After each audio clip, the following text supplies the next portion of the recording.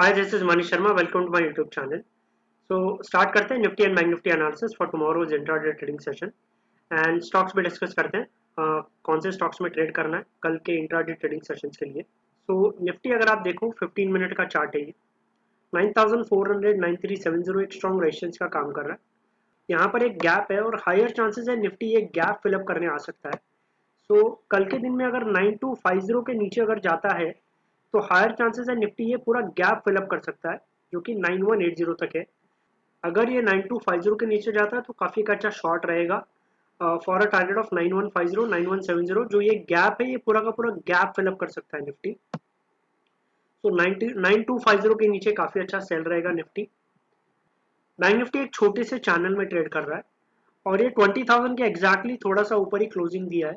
सो अगर कल के ट्रेडिंग सेशन में 20,000 के नीचे वापस जाता है तो ये काफी अच्छा शॉर्ट रहेगा क्योंकि 20,000 एक साइकोलॉजिकल लेवल है।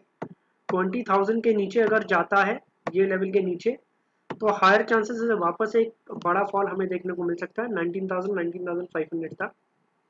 तो बैंक निफ्टी 20,000 के नीचे अगर मिलता है तो काफी एक अच्छा शॉर्ट रहेगा बैंक निफ्टी। ये था Nifty and bank Nifty analysis. अब स्टॉक डिस्कस करते हैं। फर्स्ट स्टॉक है श्रीराम ट्रांसपोर्ट। श्रीराम ट्रांसपोर्ट अगर आप देखो ये ट्रेंड लाइन के आसपास ही बार बार ये सपोर्ट ले रहा है। अगर ये ट्रेंड लाइन ब्रेक करता है 630 के नीचे तो हायर चांसेस है एक बड़ा फॉल हमें देखने को मिल सकता है। सो श्रीराम ट्रांसपोर्ट अगर 630 के नीचे जाता है तो काफी का अच्छा शॉर्ट रहेगा। नेक्स्ट स्टॉक है रामको सीमेंट। रामको सीमेंट अगर आप देखो this was the fall and this was the retracement. Now again it is continuing is down trend. तो वापस से डाउन ट्रेंड ही कंटिन्यू कर रहा है। तो हायर चांसेस है रामको सीमेंट में भी हमें एक बड़ा फॉल हमें देखने को मिल सकता है टिल 500 लेवल्स। तो एक 20-25 रुपए का फॉल हमें रामको सीमेंट में भी देखने को मिल सकता है। लास्ट स्टॉक होगा बंधन बैंक। बंधन बैंक में you can see 15 minute chart पे एक अच्छा खासा पैटर्न बना है।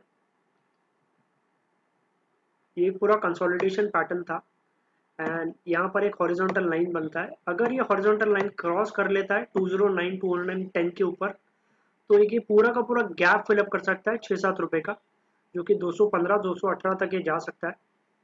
तो बंधन bank can be a very good by about 210 levels. कौन से लेवल पे ट्रेड करना है मैं आपको टेलीग्राम चैनल में अपडेट कर दूंगा। You can join my Telegram channel, link is given in the description box.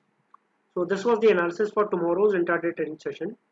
Thanks a lot for watching the video. See you in the next video.